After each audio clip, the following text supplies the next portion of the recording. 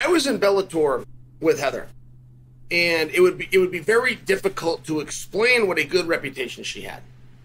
Like, they loved her for everything. I only heard like how tough she is and how great she was, and she's got a fan base and she does media. And not only does she do media, she lines up her own media.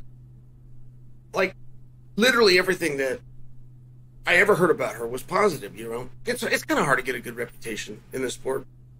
I mean, it's a fight game. Like, people aren't nice to each other. People don't get done fighting other trained people and then have fans go, "Oh yeah, I met them, and they were such a nice person."